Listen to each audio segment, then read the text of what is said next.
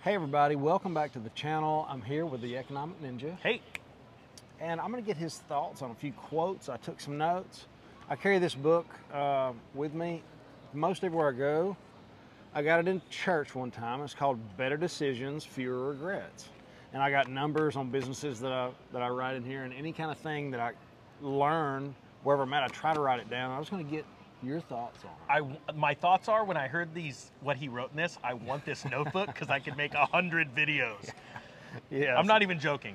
Oh, and here, remember, you're moving the camera. Oh, yeah. Sorry. So, I got a bunch of them. I'll just start with the risk taker. And it's only about 2% of the population that's actually capable of taking a risk. Yeah, and that doesn't mean that they're even successful right now. A lot of risk takers, most risk takers are successful, but there's a lot of them that aren't, that just, do 9-to-5 jobs right now, blue collar workers, and they are risk takers, but they don't know how to capitalize on that, make money, buy time, enjoy their family more, things like that. And that's what we want to try and pull out of people. Yeah, and and the definition of normal is average. Yep. And the risk taker is not average. No. And it's a lot of times the average people will laugh and mock.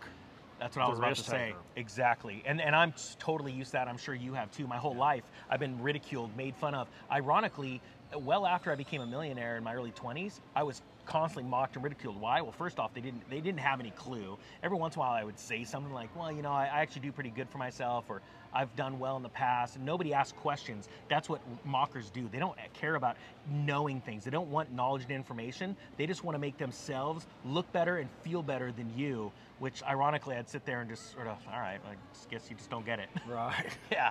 But we want to encourage you with this. Right. And I've got wrote down here, and these aren't in any specific order, is if you spend time thinking, you will come up with a good idea. And we do this a lot. We'll find a problem and we'll think about it, and we'll talk about it. And that's a lot of the reason we're on this trip together with other like-minded people. 100%. So the reason why we're down here in Cancun, not only is it beautiful and we get to write this off against our companies, and the reason why we get to write it off, we get a tax-free legal way of paying less tax, is because we flew down here to meet with other like-minded individuals, some which own YouTube channels, some which own massive companies making insane amounts of money, and like one man that in particular, very young man in his early 20s, and he's absolutely crushing it. And it's because he's a risk taker and he's a dreamer, and he puts these things into action. So what we do is we come down here, we're making videos together, and one thing we do is when we're in our hotel rooms or we're in the lobby or the lounge, we're talking and giving each other ideas. And when you're in proximity to someone, usually your biggest sparks of ideas don't happen during a Zoom meeting when you have an agenda. They happen when you're all joking around. You say, yeah, I wish I could do this, I'd be a millionaire. And then someone go, well, wait a minute, why don't you do this? Well, because, and they go, well, let's talk this through. And we just come up with these ideas, and I literally fly home with my next $1 million idea. As a matter of fact, I was just telling Chris, what was it, like 20 minutes ago in the hotel room, we were talking, and I go, I just figured out my $1 million idea as I was looking through some videos and then talking to him about it and like how it would work. And I will literally make $1 million from that idea this year. And I believe you. It's insane. And it's good to have friends that believe in you as well. Yes. Guys, encouragers. And get rid of the ones that don't. Get rid of the jealous ones immediately. Do not ever be around them again. I'm dead serious. I don't have time for that. Do you know how many people, if I had $1 for every person that wants to watch me fail and is sitting in the corner, and I mean corner is like a cowardly way, just sitting there waiting and ready to pounce on you when you fail, I'd be rich. Well, I guess I don't need that. But I mean, you know what I mean? You've got that too. People that just want their friends, their family, and they're not really friends. No. You don't need those people in your life. Get around doers. Get around people that are family optimistic. Is who wants to be around you, who wants the best for you. Blood means nothing. That's right. Okay, so I've got a lot of stuff wrote down here, but I would, just real quick, I want to talk about some of the people that were dreamers, that got laughed at, and some people didn't even get to live to see their idea come to fruition. Alexander Graham Bell, mocked, completely laughed at, said he could send your voice through a wire, and everybody laughed at him. And then they all used it. Elias Howe invented the sewing machine. The American women laughed at him. Then they were forced to use it. Yeah, that's right. Why? Because it's easier. But it's sad though, because he was forced to borrow clothes for an appearance because he was so broke.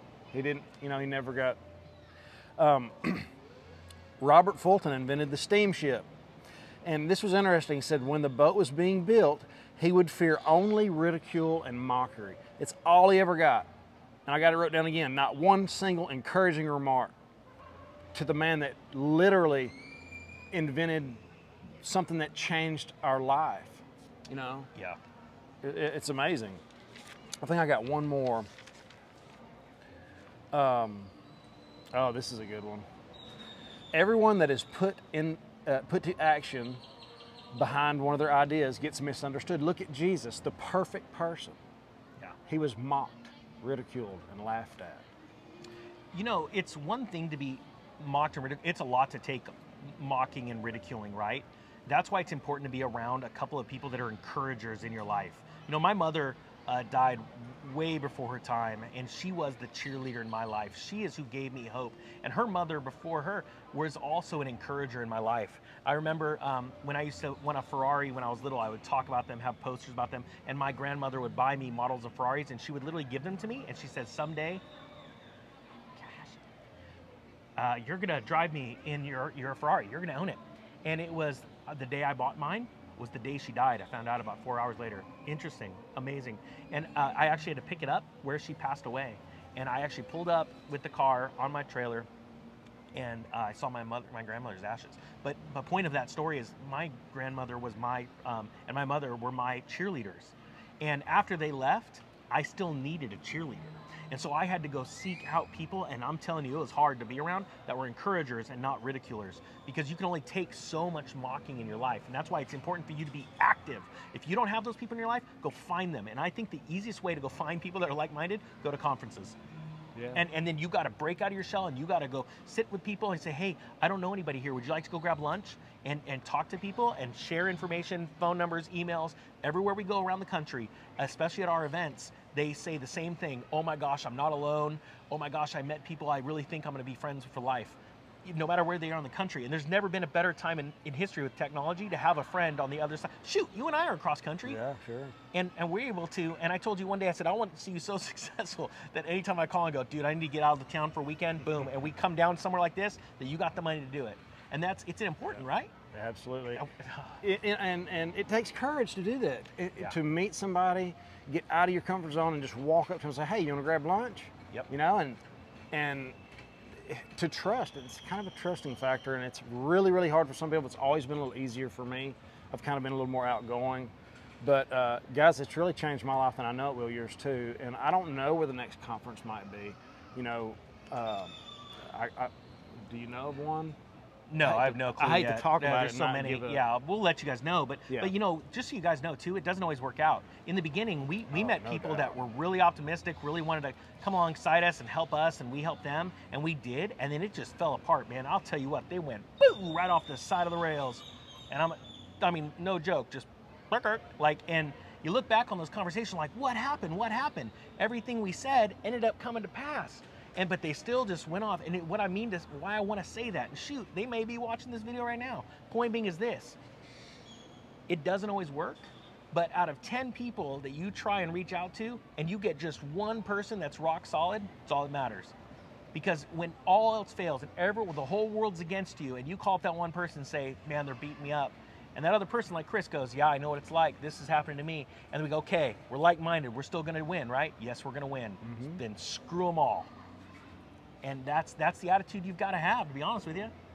Yeah, well, you just can't don't let the little things get you down, you know, or you'll be down all the time. You know, you got to just keep going. And you know, I failed. Well, I say it was a failure. One of my first businesses, the Gym Rat, it really is an awesome piece, but it opened up so many doors for me. Yeah, it that was changed not a my failure. life. Because remember, at any time in your life, you can go right back to it. You've got all the designs, you know how to make it, and it just wasn't that time. Watch, your channel someday will be so big, and one day you're gonna be behind that thing, and someone's gonna go, holy cow, that thing's insane. How do I get a hold of those? Well, I could build you 20. You know, it's just gonna boom. That idea was never a failure, because you proved it to yourself that you could do it.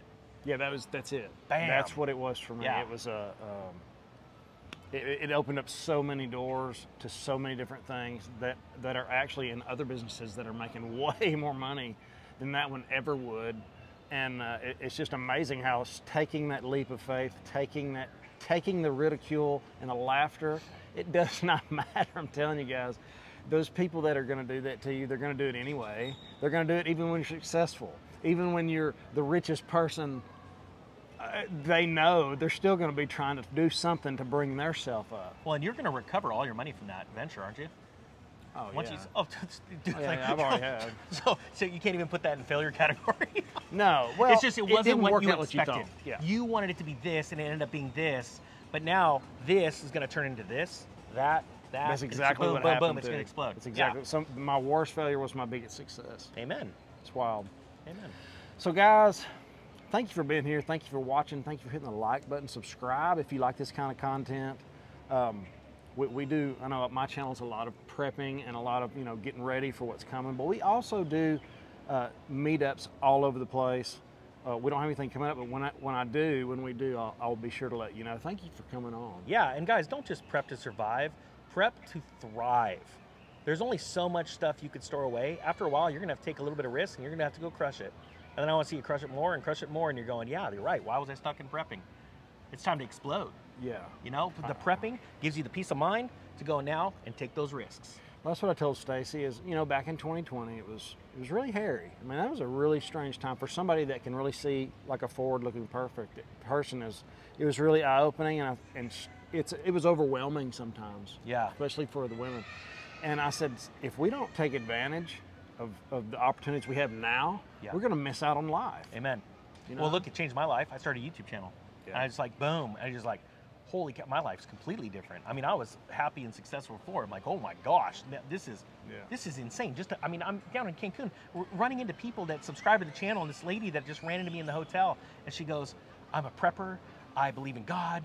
You have changed my life. I've been watching you for 4 months. That's so cool. And I'm like, how do you not just like lose it? Yeah.